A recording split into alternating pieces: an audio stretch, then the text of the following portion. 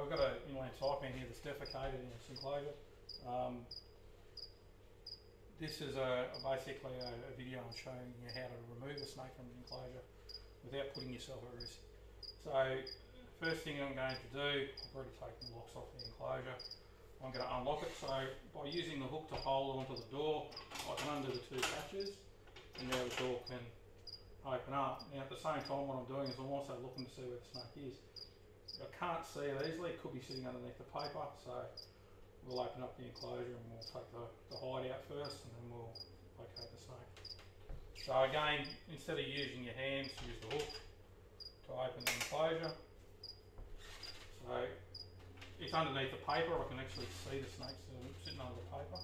So before putting our hands inside the enclosure, we're going to get rid of the snake. So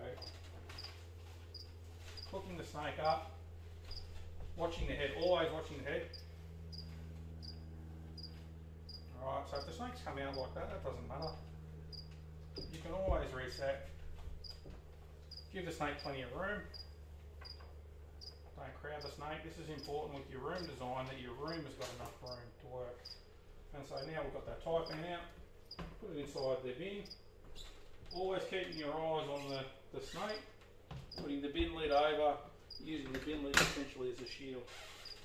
So now we can get to the easy part. So we know there's only one snake in there. We pull the water bowl out, put that to the side, pull the hide out, put that to the side, get rid of the crap.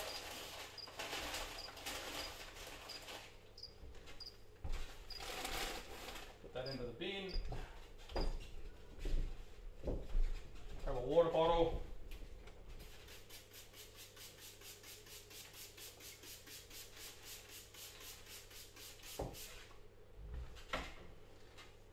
If the crap's on the paper, we tend to leave it on the, we tend basically just to give it a quick clean and quick rinse just with some water, rather than getting in there, putting chemicals inside the enclosures that don't need to be there.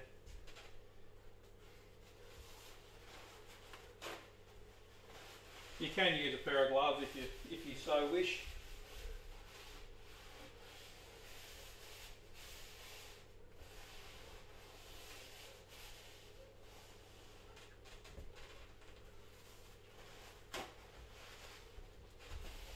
I reckon I should take out shares in paper towel.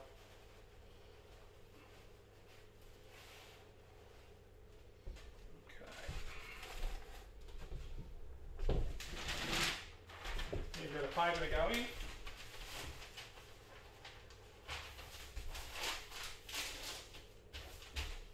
Nice and simple. You hide.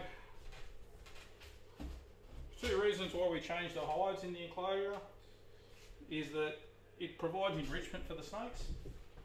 Just top this water bottle up. Water bowl's topped up.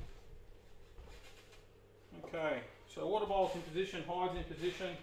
So now what I'm going to do is I'm going to get the snake out. Now when I get the snake out, I'm actually going to stick its head towards the hide. Usually what happens is the snake will stick its head in the hide. So until I've got my hand on the hook, always use it like a shield with the bin lid. Move that off to the side, always watching the snake. Looking to hook about the first third of the body.